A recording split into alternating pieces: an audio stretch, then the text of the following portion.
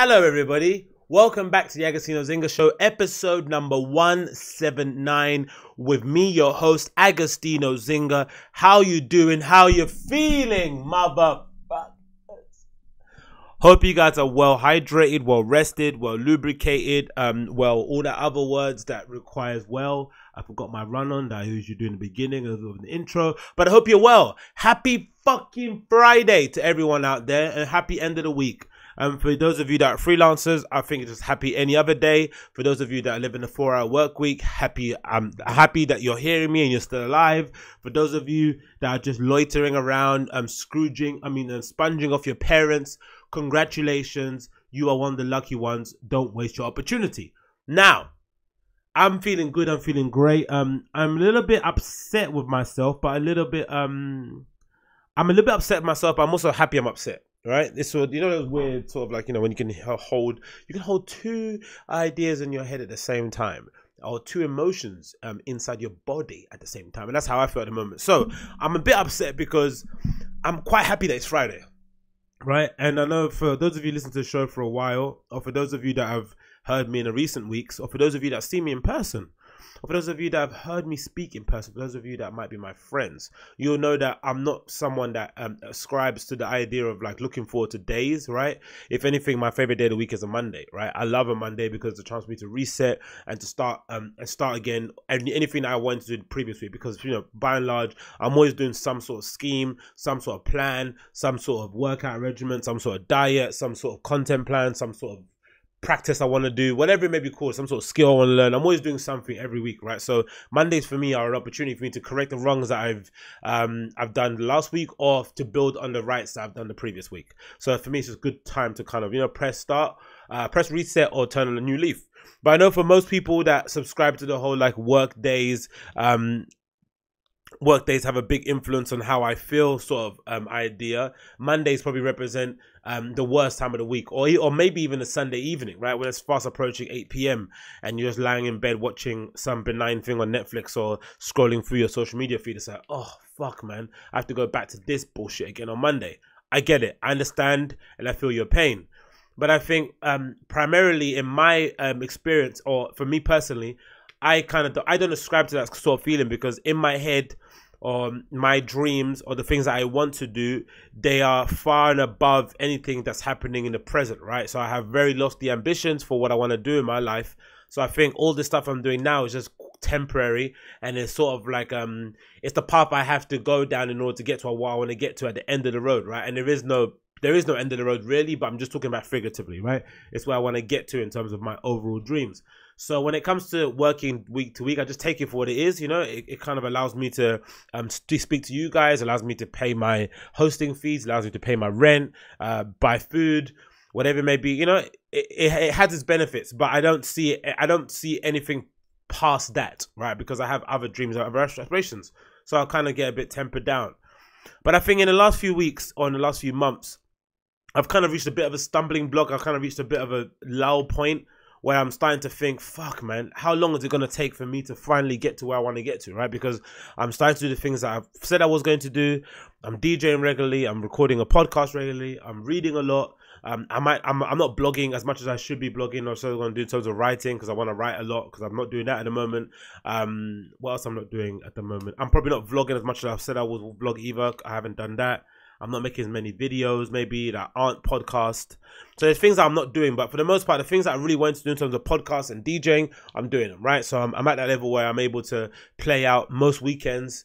I'm able to record a podcast every other day, and I'm able to get, a decent amount of downloads, a decent amount of views on YouTube. So I'm kind of like, fuck man, like how long is it going to take me to finally get to where I want to get to, innit? So it kind of gets you a bit down. And when that gets me a bit down, I start to then get a bit annoyed with my work, right? Because usually I don't get annoyed with my 9 to 5. My 9 to 5 is usually the thing that I think is my it's sort of like the scaffolding around my building, essentially, right? It's my support system in a kind of way, right? But if you take it off, it's not gonna, the building ain't gonna collapse. But it kind of helps me to do things, to make sure I can do some repairs and some maintenance around the building. So that's how I kind of see my workplace. But now, because I'm feeling down with the stuff I'm doing outside of it, I'm attaching I wouldn't say ego, but I'm attaching expectation to what I'm doing, right? Which I wasn't doing before. I was a bit expectationless. I kind of just did stuff and threw it into the internet. The same way how I use social media. When I post on Instagram, I sort of post and dump. I don't really interact or go on it or browse, look at people's stories for the most part. I'm kind of just like no and off of it. Maybe apart from the weekend, if I'm high or something, I might kind of browse through people's stories and shit. But for the most part, I kind of tend to like keep a bit distance from it. So I've kind of seen myself get a bit down and a little bit, you know, a bit annoyed with work. And that obviously leads to me now, this today, kind of like waking up before I went to the gym, like thinking to myself, oh, thank God it's Friday. And I had to catch myself when I said that. I was like, no, that's not me. I can't be saying those kind of words. Those words can't be even uttered in my mouth, let alone said in my head. But I've kind of I've recognized the emotion. I sat with it and I was just like, you know what, cool. What this basically means is that I'm attaching expectation to what I'm doing, right? And I need to not do that. I need to kind of pull myself back and kind of observe what I'm doing and just be thankful of just how much I've done so far, and just see so much room, how much room there is for growth, and where else I can go, in what direction, what else I could do. And hopefully, by committing myself to getting better at certain things, or by committing myself to doubling down on reading a lot, because imagine I read an hour or 2 hours a day, but I could be doing more. I could be doing an hour interrupted. I could be doing 2 hours uninterrupted. I could be taking time out on my weekends to read, because I usually only read Monday to Fridays when I'm at work, during my lunch break or on my way to work and on my way back from work. I mean, that kind of commute thing. I could be doing those things. I'm not doing them as much as I could be. I could be recording I could be recording even more podcasts. I could be recording more videos and cutting them up and making them more YouTube friendly. I could be what else? I could be maybe talking about more interesting things, maybe stuff that's gonna, I don't know, increase my virality, right? I could be recording more DJ mixes and getting them out there and kind of tagging people and whatever it may be. I could be doing a lot more things that could be getting me close to where I want to get to. So I can't be that annoyed that I'm feeling the way I'm feeling, because that means essentially there's some gaps missing, some things I'm not doing. By and large, I'm doing what I want. I'm doing what I think is right. And I'm kind of slowly but surely getting to where I think I should be going to. I'm in a kind of the right direction, but I really need to steer myself on the correct course and get myself where I need to get to. So that's kind of where I've been mindset wise. And because of that, I think it's no coincidence that once I kind of was thinking that way, the podcast I'm listening to at the moment is an episode of Ari Shafir's Skeptic Tank. You can check it out on iTunes and whenever you listen to podcasts. It's called Ari Shafir's Skeptic Tank, and it's episode number 353 with none other than Tim Ferriss. All right, and I got it there on the camera if you guys are watching. If not, then you can view it another time. But Tim Ferriss is basically the guy that started all this for me, right? He's the one that started this whole entire journey of realizing that maybe exchanging my time for money in terms of in the working, in kind of, you know, in the workspace wasn't the most effective use of my time, and having this idea of a deferred life plan. The idea is that, you know, I will do X, Y, and Z when I'm this age, right? When I finally retire, then I'll finally go and ride my motorcycle across China. That's the example they use in the book. Or that's when I'll finally go and decide to move to Berlin. Or that's when I'll finally go and move to Nicaragua. No, you can do it right now. So that's what I'm kind of focusing on doing, making sure I do that. And part of the journey that I'm going to do now is I'm actually going to Paris in a couple of months, so to go visit girlfriend's friend. So we're going to go there for a bit. So what I'm going to do is I'm going to learn a bit of French to spruce up for myself to want to go to Paris. And I'm also going to pick up my Spanish again, because another one of her friends is coming over who I really like, and her English isn't the best, but I like her a lot. I mean, she's quite a funny girl, and I don't really want to have her make her feel uncomfortable. So I want to make her feel as comfortable as possible. So I want to have my Spanish just a little bit brushed up. I mean, just so I can exchange some pleasantries here or there. So that'll be really encouraging to do, and that's going to happen right now. Right? I'm already started a couple lessons on my Duolingo. I've got my books ready that I'm doing now, and I'm going to get started with doing that. So French and Spanish, up the podcasting, up in the writing, recording, DJ mixing, whatever it takes for me to kind of finally figure out and realize that, you know what, you might not be where you want to be just yet, but you're going to get there eventually. Just take your time, take your time, take your time. And that's why essentially I am. And obviously attach no expectations to stuff, man. That's when the game gets a bit boring. That's when nothing is fun anymore. When you're attaching expectation, you're hoping for things to happen. I'm doing this for fun. I'm doing it because I get pleasure out of actually sitting here and talking to people on the interwebs, whoever they may be. If it's one person, two person, 5, 4, 10, 11, whatever. This kind of brings me a lot of joy, and also allows my mind to not be so clogged up with, you know, whatever mental issue that I may have lingering inside of me somewhere, laying dormant. Yeah, so that's essentially what I'm going to do in the next few weeks. And again, you know, I think it happens a lot with people my age, right? I'm 31, so I think when you're between the ages of like 20, let's say 26, 20, let's say 26 and 35 or 36, right?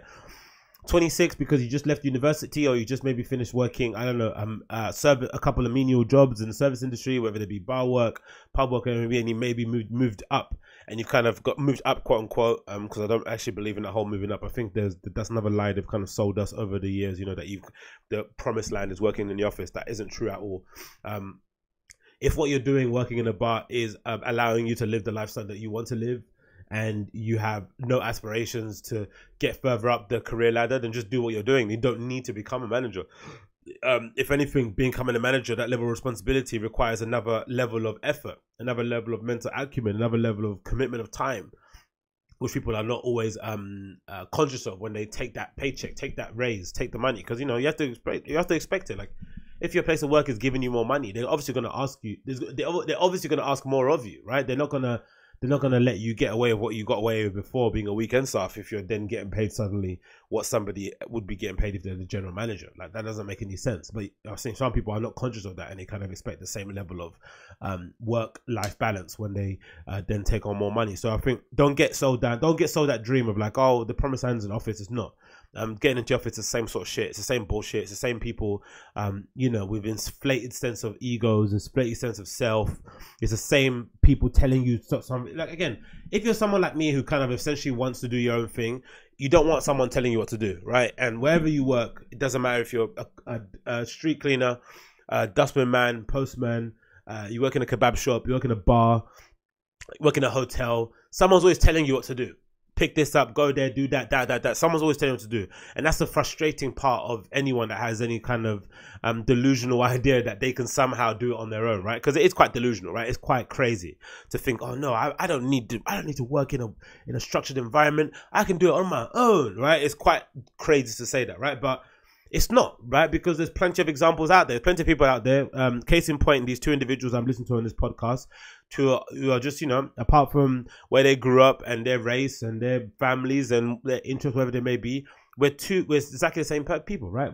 But we're all human beings. Irish Fear, Tim Ferriss, exactly like me, right? They might be a little bit further down the road in their careers, but they have essentially been able to carve out a little path for themselves that allows them to kind of be their own boss, right? To do things on their own dime. So much so that Irish Fear essentially got kicked off of his own show of this is not happening, and kind of, you know, brushed it off his shoulders and carried on going. But imagine if Irish Fear was a industry writer, an industry figure, and somebody that, you know, put a lot of credence towards him being the producer, executive director of a particular show. Imagine how soul crushing that would be to get kicked off your own show and that not be your thing anymore, and they not give you any credit and not pay you anything. But essentially, because you've got your own thing going on, if this one thing that you did for Comedy Central falls by the wayside, they don't pick it up, or it gets cancelled, or the executive scum you out of the deal, you can just carry on doing what you're doing, right? Carry on touring the country, doing these comedy shows, writing a bit, whatever it may be. You always got something going on. You're never beholden to one person. And at the moment, you know, I think we all are. Whether you work in a bar, you work in the office, if suddenly the company goes bust, we're all fucked, right? And that's not where you want to be. You want to be in a place where if one client drops you, you've got 4 others, you've got 1 other, you've got 3 other things going on in the background that you can kind of continue on spinning the wheels for. They're not going to be as lucrative maybe as sitting down at a desk and getting paid a certain amount every day of the month, a particular day of the month, sorry. That, don't get me wrong, but by and large, that's where you want to be. And I think I've always had that kind of feeling in me, but even more so, that feeling was kind of drummed back home recently when I was sitting down with some colleagues at work. And they randomly started talking about, I wasn't in the conversation, but I just overheard them talking about somebody at work who earns a very high wage. I think it was something along the lines of £300,000 a year, which works out to about 14 to 15 grand a month. And they were talking about, oh wow, man, that's crazy, isn't it? Like, we're on 30 grand and this person's got 1 more zero on the end of it. Like, what the fuck are they doing with their money? Like, that's crazy. Like, what are they spending money on? I remember sitting there thinking, like, that's gross, isn't it? Like, number one, gross, talking about what someone earns, I think is super gross. Number 2, fantasizing about what that person has, what they could make. And number 3, I just don't care. I do not care. Just don't care. I have no interest. Like, it doesn't pull me. It doesn't make me think, oh man, I really should hustle. I really should make sure I hand in this project really early and show my boss that I'm staying in late and do all these things so I can get a raise and then I can be that guy, 300 grand guy. It doesn't make me think that. If anything, the first thing I think of is that, fuck, Has he ever gone home at 6 p.m. or 5 p.m. any day of the week? Probably not, right? He has to attend every kind of meeting that exists under the sun, especially a leadership meeting. When you're that kind of level, you have to do those annoying things where even I did it at my small level at previous place I've been to, at a very minuscule level, where I went to I don't know, Fashion Week, to Paris Fashion Week, Paris Men's Fashion Week, and I was there for like a day and a half, right? Because I had a meeting and then you have to come straight back, tiring. Then you have to go to Berlin, a day and a half, tiring. Imagine that level. Imagine him going to a client meeting in Singapore, right, for 2 days, and you live in the UK, and the flight's 10 hours. It's like insane what they have to do. And again, this guy could turn around to me and say, Agostinho, it doesn't matter. I love my job. It's something I've always dreamed of doing. I've worked my way up here to do whatever. You could say that. And that's cool. I think if you're a person that loves your job and you find your vocation, more power to you. But to the person that's sitting there, like my colleagues who are just obsessed with the money and the salary, they're like, oh my God, wow, he's earning 300,000 a year doing that. It's like, you could earn 300,000 a year just talking about Everton Football Club if you're a fanatic, right? We've seen so many examples of it, right? Like sitting, like those guys on AFTV, they're not any smarter than me or you. But they've decided to dig deep into their passion, double down, work extremely hard, right? That thing isn't easy. Traveling to all those fucking games you probably don't even want to go to just to get content, interviewing loads of people and then trying to extract the good ones out of the interviews you've done, editing that up, uploading it. It's just tiring. I know that grind. I've done a little bit of it with my YouTube myself, but imagine doing it on the AFTV level. And I'm sure they earn a good amount of money and they just sit there talking about something they actually give a shit about. Right, they all love Arsenal, and you know the full-time devil guys, the same sort of thing. So to be obsessed over someone's salary, and then the benefit the full-time devils or any YouTube person has, or any person doing their creative work, is that you're not shackled to a desk. You don't have to be at a desk at night. Fair enough, the company I work for is a bit different because we have a freedom and ownership thing, so that makes things a bit easier. You can come in when you want, which is why I'm recording this podcast a bit earlier today. I'm going to go in later, but you can kind of make your own hours. That makes it a bit easier. But you know, working on a desk and then getting earning 300,000 a year, it just kind of defeats the purpose for me, in my opinion. Like, what's the point of earning that money if you can't leave when you want? You essentially can't. You have to kind of, you know, keep up appearances and come at a certain time, leave at a certain time. It's just like, no, not for me. So I think if you ever hear someone speaking like that and you feel the way I do and you're like, oh, I don't really care what they make. I'm not trying to sit here and make that money. I want to go outside of this and do my own thing and make that kind of wage. Then you're definitely somebody that wants to do their own thing. And I would encourage you to just use your workplace as a framework, as a kind of foundation for your other things. Like, don't see it as like you're going to work in the gravel pits and it's a fucking hellhole. See it as it's giving you the opportunity to, number one, pay for your telephone bill, afford you the wage to buy a camera, to, I don't know, take pictures of yourself, to buy outfits, to upload stuff onto the internet. Like, see it as an opportunity, see it as a place you're going to in order to kind of allow you to buy the tools and to use the services in order for you to kind of reach your dreams. And then what that will do is that it will make those Monday to Fridays more manageable. It will make waking up in the morning a little bit more manageable because you've got something to look forward to. Oh yeah, I can't wait until I get back later after work. I'm going to do this, that. Because those are obviously the most crucial times, right? The 7 to 1s. I can do my things in the morning and kind of split in the evening, but that 7 to 1 is usually a crucial time. So I highly recommend you guys do that so you don't get a little bit down on work. Anyway, I'm looking forward to talking about stuff I'm doing outside. I'm back DJing at Tapped tonight. At Tap East in Westford, Stratford. If you guys are in the area, I don't think there are much people that listen to this podcast that live in Stratford or whatever it may be. But if you are in that area and you want somewhere to go, please come to Tapped at Tap East. It's a night I put on with my friend and my DJ colleague, Afro Musa. Here it is on Resident Advisor. I'm going to get up here on the screen for you guys to see. There we go. So that's Tapped at Tap East.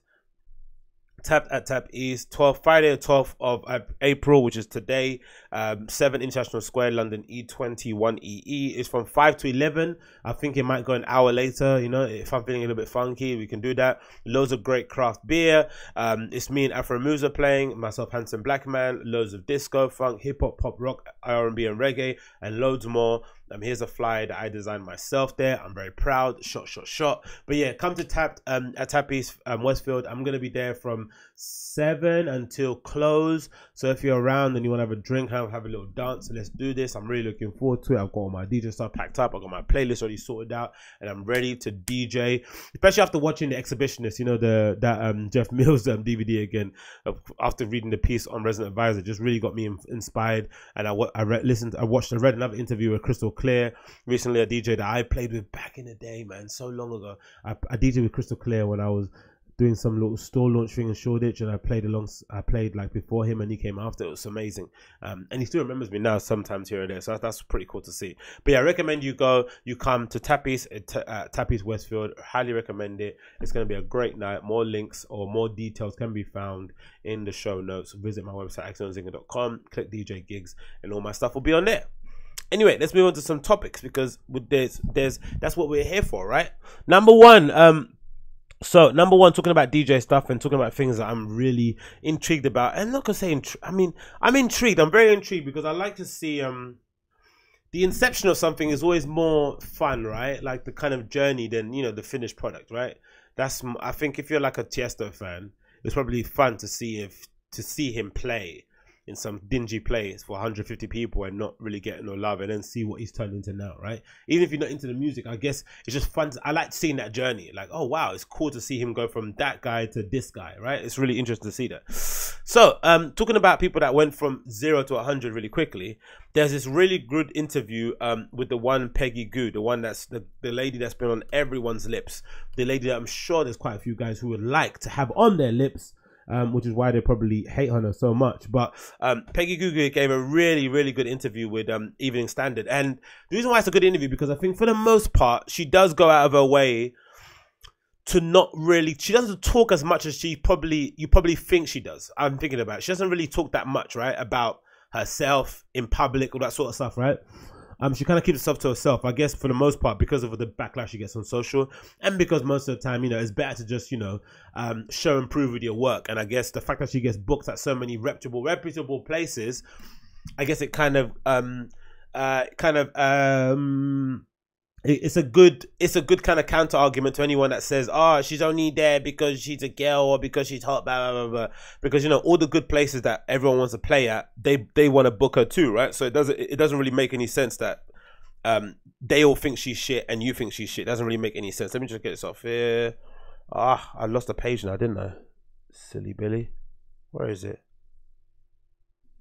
Let me get it back up here again. I think I lost the page somehow. The interwebs can be annoying, can't they? Where is it? Oh, there it is. It went down here. Anyway, so Peggy Gou keeps herself to herself. She's not somebody that is always talking. Blah blah blah blah blah. Let me get this up here again. Where is it? There we go. Yeah. Let's show it here. This is always a bit hard to use. Anyway, so Peggy Gou, right? The girl's on everyone's lips, and the girl that I'm sure a lot of dudes would like to have on their lips, which is why they probably hate on her, but she'll probably tell you to get the fuck out of here. So she gave a really good interview with the Evening Standard. I think it was in the ES magazine, which should be all around London right now. So she's going to be even more famous than she's already. So for all you haters out there, it's probably going to be super annoying to see her plastered all over the train lines and shit. But she gave a really good interview, and I think the interview is really good because, in general, having thought about it, having read over it and kind of meditated over something she said, she doesn't really talk as much as you'd think she talks, right? Like, considering how forward she is on social media, she's always posting stuff, she's very, very interactive with her fans, all that malarkey. She keeps herself to herself in terms of interviews. She doesn't really respond to some of the criticism that might exist out there in the interwebs most of the time, because, you know, there's nothing really you can say when people just don't like you. I don't think there's any way to explain it. I don't think there's any way to really convince them to like you or to give you a chance. I think the only thing you can do is just to kind of show and prove with your actual work. And I think the fact that she gets booked at so many reputable, top tier, elite of the elite DJs, your favorite DJ's favorite venue place, I think it kind of shuts up all the arguments. But there's some points in it that I kind of want to speak about that I think are very, very interesting. So I made some notes about it, but let's just read through the article and we can kind of speak about it in jest. So this is an article on Evening Standard. It's called DJ Peggy Gou on the best way to deal with sexism. Kill them with kindness. Peggy Gou played almost 200 shows last year and has been described as the most beloved DJ on earth, which isn't probably true. I don't think she's beloved. I think she's beloved. No, she's beloved with fans. I think, and if you look at her comments, you look at some of the comments online, people really love Peggy Gou. But I think within DJ circles, within the industry, I don't think there's a lot of goodwill with her in general. I think maybe it's not really to do with her. I think it's to do with the current climate in DJ land, right? Because, you know, like I mentioned before, I think there was a massive push with some female DJs out there that there wasn't enough female representation in most of the lineups, right? This is why some festivals, I forgot which one it was, I think it might have been Phil there, one of those festivals decided to have a 50-50 lineup, right? Which didn't really make any sense, because you don't really want to install those kind of rules on lineups, because by and large, you know, there's no way to account for, how do you say this? It's pretty obvious that there's not going to be as many good female DJs going to be male DJs, right? I don't know why that is. I can't really explain the reason why, but there are more male DJs out there, so there'll probably be more better ones to choose from in that pool. So to say 50-50 is hard, because you're essentially choosing from a smaller pool of people, and with a women's DJ, so you're essentially putting people on the stage that probably have no right being there in terms of skill wise. Now, again, a really good DJ, I guess a female DJ could kind of shoot back at me and say, but Agostinho, that's essentially what they do with the guys, right? You telling me all the guys that play on these festival stages are good DJs? No, of course not. And good or bad is subjective. But I think what should be happening is what most promoters are doing, is just a bit of common sense lineup planning, right? It's like when, what was that? It's like when someone's doing a Latin American infused DJ night, right? Maybe it might be a good idea to book some DJs who are Latino American, right? Who are Latino, who are from South America. But some of these dickhead promoters don't do that, and they'll pick out a bevy of entirely white DJs who all happen to be dudes.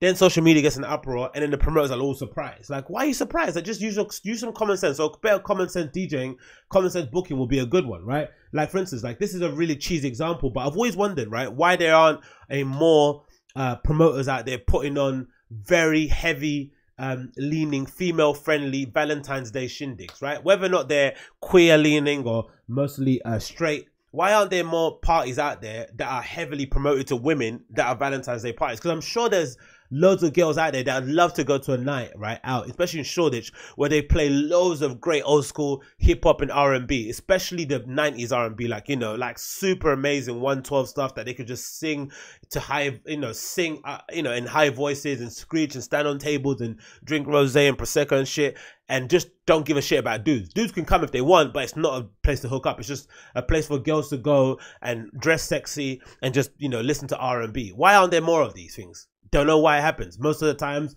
Valentine's Day happens, and it's just, you know, your standard dude playing in a New Era hat. So for me personally, I never liked it. I never liked the idea that, you know, most of the time I go to nightclubs and I go out and have a good time. I look around the dance floor, and the dance floor is essentially mixed, but then when you look up at the DJ booth, it's always the same sort of person playing behind the decks, right?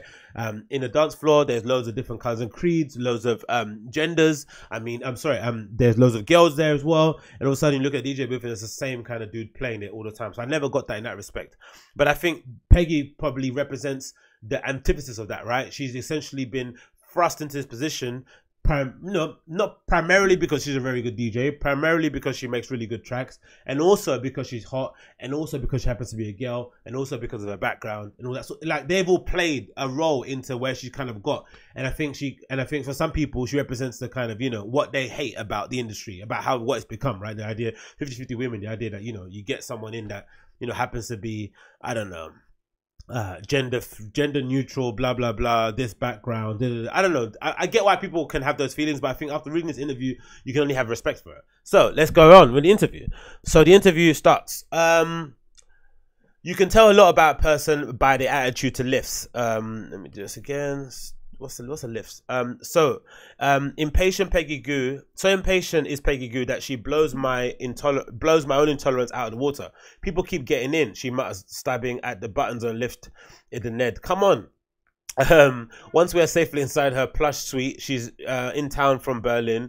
It becomes immediately apparent that her impatience is not born out of rudeness, but out of a mile-a-minute lust for life and a desire to get on with things. Frankly, it's a miracle she managed to sit relatively still long enough to be interviewed. South Korean Gou, 28. Ooh, Jesus, she's done a lot, innit? Only 28. Well done, girl. There's typical multi-hyphenate. A DJ, musician, producer, fashion designer, illustrator who played nearly 200 shows last year alone. DJing to crowds, to devoted fans from Australia to Asia. Not forgetting Belfast, one of the best cities to DJ. And of course, Berlin, which usually is her home, or at least as home as anywhere can be when you spend most of your life on a plane. Sometimes I wake up in my hotel like, where am I?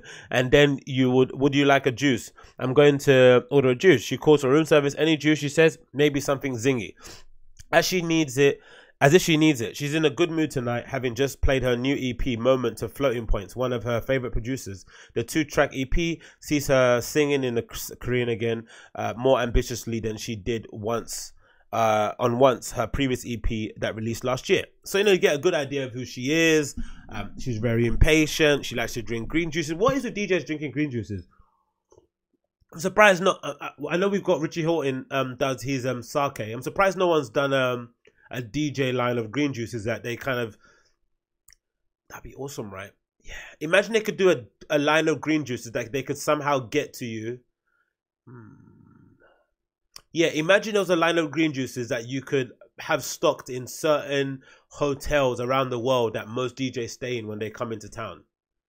It'll probably be hard to get a list of those hotels, but it'd be quite cool to do that, right? Get a list of hotels that most DJs stay in, when they're in town, and then produce a particular kind of green juice or smoothie or general that, one that, a perfect hangover cure, something to give you energy, something to keep you calm, whatever it may be called. Those kind of juices, have them in stock. That'd be fucking awesome idea, innit? I might have to fucking write that down in my notes, actually.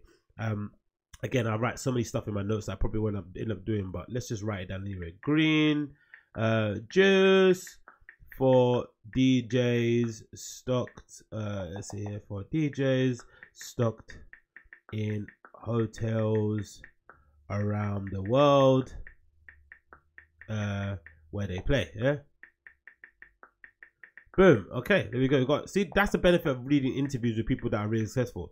It gets you inspired. If you read interviews like this and you just start hating, there's something wrong in your brain. Your brain's wired a bit weird. Anyway, Gou calls her sound K-House. Although it's hard for me to rationalize her music sometimes, that her sound is hard to categorize as part of the appeal. Her influence include acid house, old school Chicago house, Detroit techno, with the odd African beat thrown in. Her DJ sets are just as eclectic. It has to have a journey. If you're playing at a really long set, my longest has been 6 hours. It's difficult because you can't just play big tunes. 3 hours is a good enough length for me. She wasn't drawn to K-pop growing up though. A lot of people ask me that, but no. Just because I'm singing in Korean doesn't mean I don't want to sound rude, but I don't listen to much of it because the lyrics aren't so catchy. Cool. Is that cultural appropriation? I don't know. It can't be because she's from Korea, right? But I know some fucking woke motherfuckers on Twitter will get all up in arms about it. Gou likes to speak in short, staccato sentences. This whoever's interviewing her fucking is in love with Gou, innit? And while her English is perfect, her accent is freakishly French for a South Korean who has never lived in France. You think I sound French? Ooh, people always say that. She laughs. She's dressed in red sweatpants, a hoodie by Bianca Chandon. Big up. Ask her to describe her own style, however, and she demurs. I don't describe it because I don't want to define it. Oh, she's so hipstery, cringe, but I love it because I could never do this sort of stuff. I could never talk about myself in this sort of way with a straight face. But nowadays you kind of have to have a bit of. You kind of have to do a bit of this, right? You kind of have to be a bit cringy, a little bit corny, a little bit self-absorbed, but a little bit aloof, right? You kind of have to be like that, right? So I think for anyone reading these interviews and, oh man, real DJs don't do that, don't give interviews and like, relax, right? This is the world you live in. You want to be big shot. You want to, secure the future of your family. Like, she's going to interview the fucking Evening Standard, for instance. She's a fucking DJ. She's going to interview the Evening Standard. Like, this is where you want to be. This is the level you want to operate if you want to kind of, pierce through the zeitgeist, pierce through the mainstream. If you don't want to do that, fair enough, but you still have to employ a little bit of this sort of like cringiness in your rhetoric when you're speaking. It's part of the deal, right? So there she is, dressed all nice and shit. And then what's that clothes she's wearing? She's wearing a Burberry t-shirt by Ricardo Tisci, I'm assuming. And of course they don't let her wear these one look things. I think those earrings are that brand, right? I forgot the brand. What is it called? Perfect something statement. They're sort of like cufflinks that go in the lobe of your ear. Anyway, that's what she's wearing, and they don't let you wear anything else, so that's what she's got on. That course, it reminds me a little bit of what that Martin Margiela t-shirt that they did back in the day, right? But anyway, she first got into DJing 10 years ago, right? So this is a 10-year journey, which kind of specs out a lot to what let's say, did she pop a bit? She popped maybe for me in general. She came in my radar 2017, I think. So I think this kind of goes into, it does really relate to the whole comedy circuit too, right? I think in the comedy world, they always say it takes 10 years before you get good. And I think in the DJing world, it maybe takes 10 years before you start earning, like, you know, the big $100,000 a session sort of way. I think so. I think it takes about 10 years. Because let's quickly scan back, right? Because there's this article I read here. This is from Mixmag, and it's called "What DJs Really Earn." I read a while back, and I always kind of use it as sort of like a gauge to kind of see where I'm kind of at, yeah, just as a kind of a goal to kind of aim at, right? Because in general, I would also, even though it's a hobby for me, I would also like to eventually get to a point where I'm essentially playing all these places that I love, know and love, and it's a hobby on the side, and I'll do other things, but it's also allowed me to kind of, you know, live and be able to pay my rent. So with this got like a little tier of how much DJs get paid, like in general, right, in terms of where you currently are. And I would say I'm definitely on this first tier, right? And the first tier is this one. No, where is it? No, where is it? Read the article from the beginning. There you go. The first tier is this one. Fledgling local resident, right? Tier number 1. And it says the following. It says, you've made it out of the bedroom and into the club, promoting and playing a regular night at the back of a wine bar or in your hometown. You're pulling in the punters, but not getting much more attention in that. The gigs, often playing for free to get exposure. I'm doing that in a couple of weeks for a warehouse party, but most of the time I'm playing for money. Maybe making 100 quid a night, exactly what I get paid. Sometimes 150, sometimes 200. No, sometimes 150, there's the highest. And playing once or twice a weekend if you're lucky. And it says here £100 times 50 sets a year is £5 grand, which I didn't really think about that shit. How many sets I play a year? Fucking hell. Probably still buying your own drinks. No, we get drinks tokens or we get given drinks, although transportation costs are negligible. Yep, I usually get paid for my own Uber and whatever.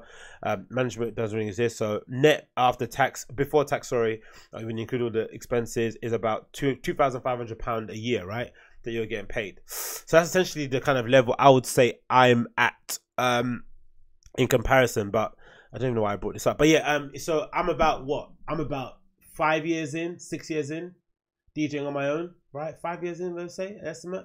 Well, let's say 4. I don't know if I'd go by my RA list. But anyway, that's kind of what she's saying. 10 years is sort of like the average time it takes to kind of make it. Anyway, it continues. DJing became a serious pursuit in 2012 while she was living in London and studying fashion design in London College of Fashion. Now, this is where the kind of, I'd assume the hate would start from, right? So she started to seriously pursue in 2012 while she was studying at the London College of Fashion, right? The LFC. I was supposed to go to college, but didn't, because I just wasn't interested anymore, she says. Matter of factly, in lieu of attending classes, she practiced DJing, spent time at record stores and in studios, taking time to learn everything she could about music, i.e. skiving from school and DJing a lot and going out. I failed the course. My parents didn't let me come back to South Korea, right? So essentially her parents sent her to the UK, to London specifically, on their dime for her to kind of graduate from college, and she didn't do that because they paid for it. So I had to spend 11 months just Asian parents, you know, just doing her thing, 11 months just, you know, hustling, working, whatever she was maybe doing. Eventually she went back to the course. I passed it in the end. She failed and then got back on it and passed it and didn't have a reason to stay in London anymore. So I went to Berlin. Again, there's no mention of work, no mention of anything. So essentially, her parents paid for her to come to the UK, fail a course. She got back on it, succeeded, went to Berlin, and they paid for that too. Her goal, and again, and I don't imagine she was doing much in Berlin either, right? Which isn't a bad thing, but I wouldn't be doing much either. Her goal was to be the first South Korean DJ to DJ at the notorious elitist Berghain Club, which she did in 2016, right? So she did that 3, 4, 5, 6. 4 years after DJ, 4 years after taking DJing seriously. It's like, Jesus Christ. In the beginning, I didn't have money. I was a student, so they had to pay for it. So, you know, she was getting whatever allowance she was meant to be getting, nothing else. They were like, now you want to do fashion, now you want to do music. What do you want to do next, right? Which, you know, must be annoying for parents that have money and their kids a bit wayward. I was like, if I fail, I'll come back. Just invest in me. 1 more year, I got this. And essentially, she did do it. In fact, they supported her for almost 2 years. In the beginning, they were like, what's this DJing? Why do you have to go out at 2 a.m. and then come back at 5 with cigarette smell? But we're best friends now. Only the most narrow-minded mum could fail to be impressed at her daughter becoming South Korea's most prominent female DJ. So I kind of get where the hate comes from in this way, right? Looking at it from that level. I think you can't really you can get it why people don't like her, right? And I kind of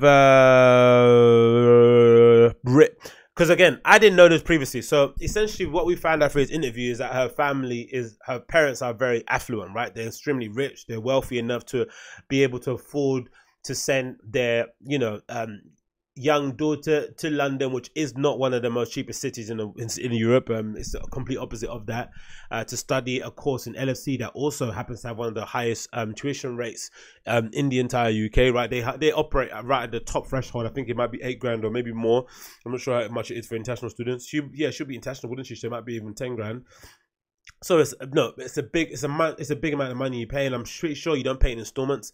I'm pretty sure you have to pay it flat out straight away. So her parents are very rich. They're afforded the opportunity to come to the UK to study a course in one of the most prominent universities in London, and essentially gave her the kind of license to kind of fuck around and stumble around and figure stuff out. And in between that time, she got given another extension then to go to Berlin and go and figure out life there, where, for the most part, Berlin is like full on debauchery the first time you move there, especially the first couple of years, and then it kind of levels out into being, your kind of home. So she kind of like, her parents basically allowed her to do what she wanted to do. So I kind of get where the hate comes from in that regard, and I think I writ something down there, right? And I guess for most people that begin DJing, I think comedy being the same thing, you kind of do it just through. You don't even do it in the idea of like wanting to become rich and famous, right? And you always do it in kind of, you always do it as a supplement. It's always kind of a thing you do on the side, right? Is there something that you're purposely pursuing to kind of, one day I'm going to break through and become Sven Var? There are some people out there that do that for some regard, but most of the time it's because of a love of music, right? A love of club culture. You go to a nightclub for the first time and you're smoky and there's smoke everywhere and people dancing and people's tops are off and people hooking up in corners and the lights are going and this music you never heard before, and there's this dude or girl in the corner spinning the tracks. You're like, fuck, I want to be that person, right? There's other things that happen. Sometimes you go into a club and you're like, shit, I want to be the bouncer. I want to be the door guy, dog girl, I want to work behind the bar. Things trigger you, right? So you essentially come out of it through, you come to DJing because of the love of music. So to somehow get somebody in the DJing circle who's kind of young, in 28, very young really in her DJ career, who has essentially been able to make it and progress up the ranks just, in a very professional manner, because it sounds like she was very headstrong and clear about what she wanted to do. She wanted to make it as a DJ, right? She wasn't interested about doing this fashion course, wasn't interested about doing anything else. She wanted to make it as a DJ. So she was able to do it because she had all the free time in the world, right? Her parents were able to kind of, sustain her lifestyle. And I think for other people out there who hate her, I guess it must be a hard pill to swallow, because we're all doing this stuff. Like me, for instance, I'm recording a podcast now. I'm going to upload it. I'm going to go to work. I'm going to come back and then I'm going to go DJ, right? I don't have the time between now and my DJ set to just sit at home and, prepare my playlist. I have to do this stuff. Bit by bit. 2 hours here on Monday, 3 hours on Tuesday, 2 hours on Wednesday. I have to do it in between kind of my regular day-to-day life. So I guess for some people out there who hate her, it must be like, fuck, I had to do so many things. I had to sacrifice so many things. I had to work around the clock in order to kind of pursue my dreams. And here you are, little rich Asian girl, being given the opportunity to kind of just do what you want to do because your parents are super rich. And now I have to kind of sit here and swallow the fact that you're on every single publication, every single move you do. If you fart, every company's kind of covering you. I get it. I understand, right? I get that hate. But on the other side, I would say, I also kind of appreciate Peggy Gou, because I think it's hard to have sympathy for rich kids. It's hard. I get it for some people, but you have to really put yourself in their shoes and think to yourself, like, it's very hard. It's very hard if you're a rich kid to be motivated to do anything. Like, let's be for real, right? Because some of us, we know how some of us are when we get a tax rebate, right? When we get a tax refund, or when you get incorrectly paid a certain way, or when you get a raise, or whatever. We know how reckless we can be, right? When we get paid money and we're like, extra money, and we're like, oh my God, I got a surplus of cash. And you just start spending loads of shit. You don't really care, and you're just taking life as it goes, right? Now imagine living in the world, living a life where, from the moment you were young to the moment that you become older, you haven't wanted for nothing. Your house has never been short on anything, right? Your electricity has never gone out. There's always been a fully stocked fridge. You've gone on family holidays. I've never went on one because, I grew up fucking dirt poor. If you wanted a phone, you smashed your phone, you bought a new one the next day. That kind of lifestyle doesn't necessarily equip you for being a hustler. Doesn't equip you for being an entrepreneur. And essentially, Peggy Gou has kind of defied all those stereotypes of rich kid, because she's essentially gone into a world of DJing where, yes, in the beginning, she probably could have got quite far based on her looks, based on her money, based on her connections, based on her background. I'm pretty sure. But there's a limit to that, right? You have to be also good at what you do, right? It's essentially like the comedy thing, right? If you're a YouTube influencer or a YouTube person and you've got a big following on YouTube and you decide to suddenly start doing stand-up, there's a limit to how far you could get, right? You can draw people into the club. You can probably sell out arenas. But once you hit the stage, after that first 5 minutes, I think someone mentioned it, right? I think someone mentioned it. I forgot what podcast it was, but someone mentioned that famous people that do comedy have 5 minutes of good grace. After that, you better come with the jokes, right? So the public give you 5 minutes. Oh, wow, there's Robert De Niro. Ha, ha, ha, ha. Then you have to come with the jokes. And if you haven't got no jokes, you're going to get booed out of the arena. So the same thing happens with DJs, right? You get 5 minutes. You get maybe, I don't know, less than that. You get a little threshold until the time people have to realize, okay, does she make good tracks? Is she a good DJ? And from everything I've seen online, I don't think there's anyone out there that can really say with a straight face that she's not a good DJ and that she doesn't make good songs, right? You can't say that. That I Tinga track, whatever, I play it, I don't know, nearly every other week that I DJ. Like, there's no time that I don't play it, and it always brings a smile to my face. Dun, dun, dun, dun, dun, dun, dun. Like, it's fucking amazing track. Don't ever tell me it's not, right? So I get it. It's annoying. She's a rich girl. She'd be given all the fucking benefits, all the privileges and advantages in the world, and it's propelled the position that she's got to now. But when she got the opportunity to show improve, she showed improved. She's a really good DJ and a really good producer. And by and large, she doesn't really bother anyone. But again, I understand it's very hard to have sympathy for rich kids because essentially they're given all the toys in the toolbox, in a toy box, and they get given, you know, carte blanche, nothing.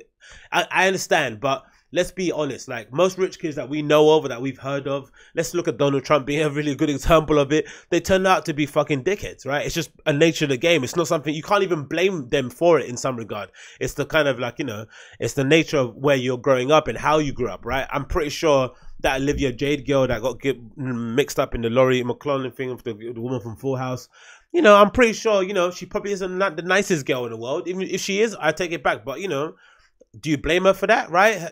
Her mum is, you know, over here getting coaches to Photoshop her head on certain people or fob her results and shit. You're going to be a bit of a dickhead, right? Because you're, you know, you grew up a bit of an entitled, privileged person that got given everything they wanted. I can get it. But I guess in Peggy Gou's criteria, she's kind of, you know, circumvented that and done away with those stereotypes. So let's give her a bit of a shot. Anyway, let's get back to the interview. But again, I understand why people hate her in that regard. Reading this, because again, I didn't know she was a rich kid. I didn't really get the hate. I didn't get the hate in that regard, but now reading it, it kind of makes sense, right? Why people don't like her in that regard, because it's not really her. People don't really like rich kids in general, right? They, you know, it's just one of those things. It's like that famous Donald Trump line. I got given a small loan of $1 million. Everyone's like, oh, small loan, that's not small, but it is still small in his regard. You know what I mean? And if you can get $1 million and flip it to 100 mil, that's very good. That's as good as the person that had $1 in their pocket and started fucking Shell Motor Company, right? It's still the same sort of thing. Anyway, to be fair to Mr. and Mrs. Gou, their daughter's career choice must have been a shock. Neither has any musical background, although Mrs. Gou is a very good singer and plays guitar and piano. My dad loves singing and guitars. Gou herself was trained as a classical pianist like every Asian kid and did dance, taekwondo, maths and swimming. She was pragmatic about the style of parenting. My mum was not a person who always gave me a compliment. If I got an A, she was like, why didn't you get an A+? Yeah, that's standard Asian African parents. But inside she was happy. I appreciate people make jokes about Asian parents wanting you to be a doctor and profession, but my mum never stopped me, always supported me. Now she's like, I planned for you to be a DJ. I knew it. Well, you know, that is part of the plan, you know. But I guess when she was faffing around in London and moving to fucking Berlin and doing God knows what, I'm pretty sure her parents weren't like, oh, I knew you would be a success. But you know, that's the beauty of having immigrant parents. Gou was headstrong from the get-go, so much so that she moved to London aged 14, a blight with her parents' blessing. Yeah, alone, she says, I did my GCSEs and levels in Croydon. It's because I wasn't doing well in Korea. Her parents paid for her to live with a guardian. Some of my dad knew, although she changed guardians 3 times, each one being unable to deal with her for more than a year. What was she doing that made her so hard to handle? When you're looking at someone's kid, you have a lot of responsibility. So they were locking me in the house. One time I came home 10 minutes late. They were freaking out. If they'd given me a lot of freedom, I'd been a good kid, but they didn't let me do anything.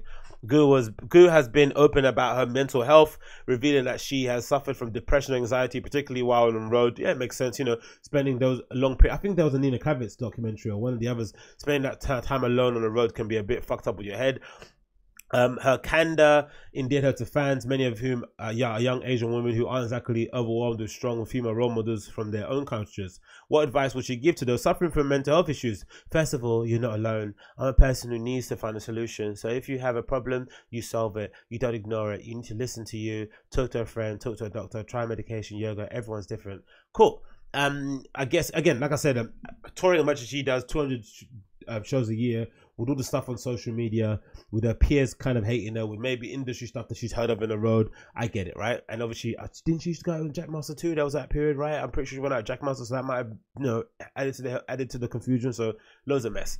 What helps is her traveling with other people and keeps positive influences around her. I'm also trying to meditate. When I was touring 200 shows, I didn't have a life. This year I still have a lot of gigs planned, but it's important to have one weekend off so I can focus on something else. And I really agree with that. On my level, fucking basement pub level, I play mostly every week, and I even sometimes get a bit exhausted, right? Playing every Friday and then playing every other Saturday. So sometimes I don't even have a weekend off. Like I don't think I've had a weekend off in a while, like an actual weekend off, Friday to Sunday. It's always been some sort of DJing thing. And again, I'm not touring the world. I'm just playing around the corner from where I live. So I can imagine what it must be traveling, what it must be going to new places, meeting new people, shaking hands again. And it can be a lot. It can be really, really exhausting, especially when you're spending most of that time on your own. This is her wearing an amazing, I think that's Marnie, right? Yeah, it is Marnie. Awesome outfit there. Love that. It's hard to imagine her having time for anything else, yet she managed to launch a fashion collection at Paris Fashion Week last October. Karen, which means giraffe in Korean. Gou is obsessed with giraffes, saying her spirit animal came into being after her friend Virgil Abloh, again, connections, artist director Louis Vuitton Menswear, introduced her to the NGG, New Guards Group, right? Her former fashion direction, his former fashion production house. He doesn't use it anymore. New Guards Group. He immediately offered to produce Karen the range of two-piece shirts, tops based heavily on her own look, one which her fans frequently adopt at her gigs. She also creates legions of giraffes in her honor, in the form of soft toys, big and small posters. Every time I go somewhere, there's a giraffe. Last year, I donated them to orphanages. I'm actually thinking of doing an exhibition of them because it's really an effort that fans go to, and I don't take it lightly. I really appreciate it. That's awesome. So every gig, people are giving her giraffes and shit. What's she wearing here? Christopher Kane t-shirt, Nike shoes. Yeah, these shoots, it's always Christopher. It's always head to toe looks, isn't it? They never let you anywhere or anything else. So annoying. Much has been made of the fact that Gou says for female DJ in industry still dominated by men. Female DJs also typically earn only half of what their male counterparts do. But Gou is reluctant to talk about her own experiences of sexism, which is very wise because there's nothing you can say that's going to appease those people. The best revenge is me doing well, she says. She reasons, killing them with kindness. I don't need to talk about it because I've already proved those guys wrong. In any case, she thinks the future is bright female DJs. I don't even like being called them. I like calling them female DJs. There are less of us than men, that's for sure. But there are some killer women DJs out there. A lot of male DJs even say they want to play with the same ratio as men to women, which I agree with. I said it myself, right? I go to nightclubs a lot. I'm always out clubbing. I will predominantly class myself as a club kid first, DJ second. And I get annoyed sometimes going to nights and it's just the same old fucking fuddy-duddy faces playing the same old rooms, right? And you look around the dance floor and the dance floor is a lot more diverse, a lot more eclectic, a lot more of a range of different people than the DJ booth, and it's super, super annoying, right? Because you don't have to do that much. And again, like I said, how many Afro inspired events have I been to where there's been no black DJ? And again, I'm not that kind of person to be like, I'm not that person to call out culture appropriation or to kind of, put my fist up in the air, whatever, say black power. But how many Afro-Caribbean nights have I been to with no black DJ? This is fucking insane. That happens, right? And it happens again and again and again and again. It just takes some common sense DJing to kind of get that involved. But also, I think the thing with Peggy Gou that's fucking interesting, that's really bizarre in this case, is that even though it says here that some dominated by men, female DJs also only gets paid half of what male counterparts do, she's not one of them. She gets paid probably more than a lot of male DJs, Peggy Gou, right? And a lot of it has to do with the fact that she's female. A lot of it also has to do with the fact that she's a good DJ, a great producer, don't get me wrong.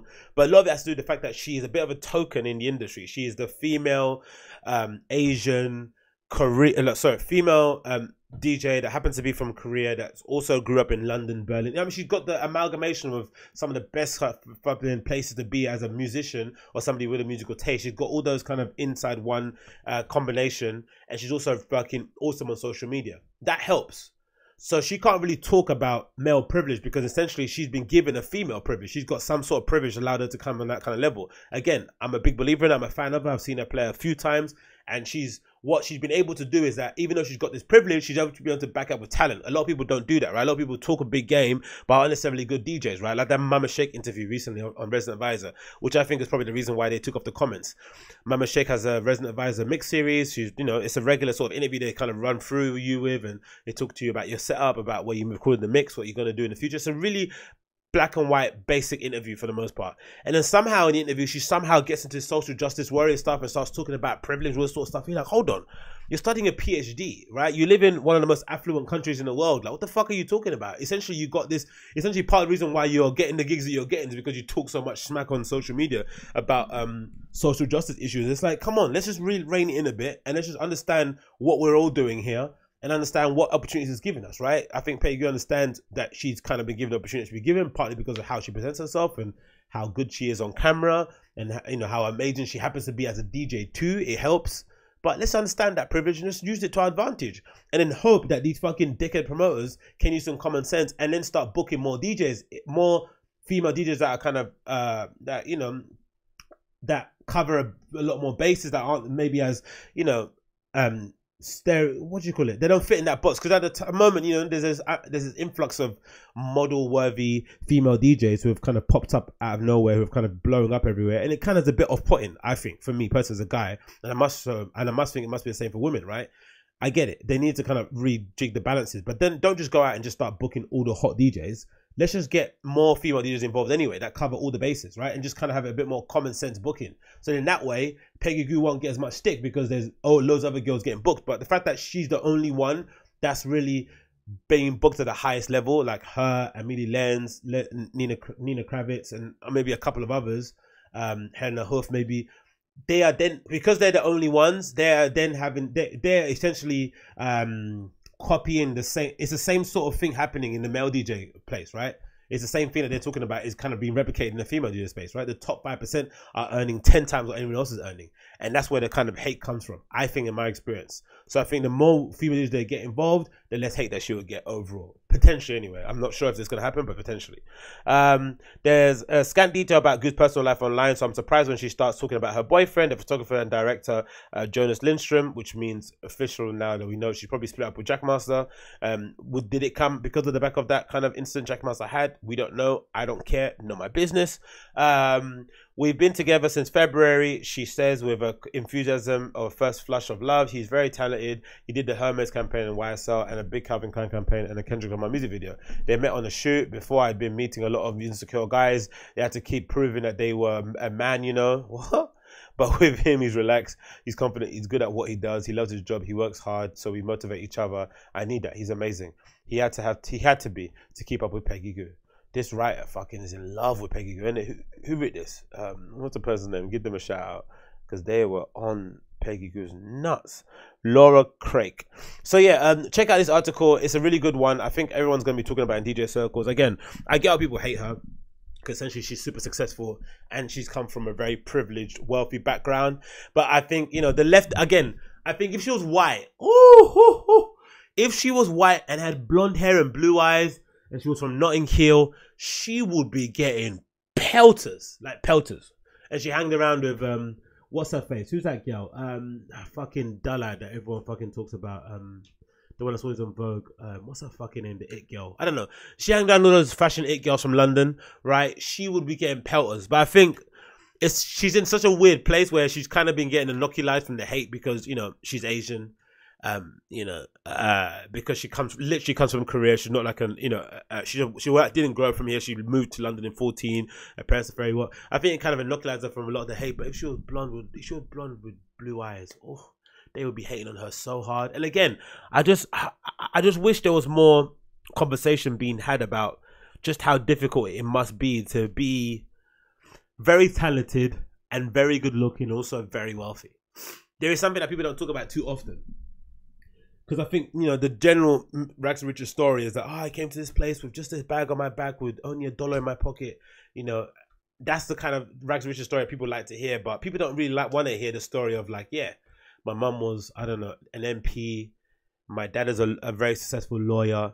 and here I am, the owner of this record label. People don't really like that. It's just like, oh yeah, of course you're owner of a record label. Your mom had all the money. You know what I mean? But it's still hard to start a business up. It's still hard to employ people, to make a business successful, to sign the right artists. It's the difficult thing to do. It's not easy. Plus, like I said, you always have the safety net of your parents having all the money in the world, right? So you don't necessarily need to do anything. There's no motivation. Your parents give you a fucking allowance, right? You have a, what's that thing? Is it a hedge fund? What's that thing called? I don't know. That thing where the parents leave you money. Like, you have an inheritance, right? Like, there is something needs to be said about it. People don't really talk about too often. But again, I just think, I think I really commend Peggy Gou, because I think in general she got a foot in the door because of what she looks like, because of how she dressed, and because of where she's from.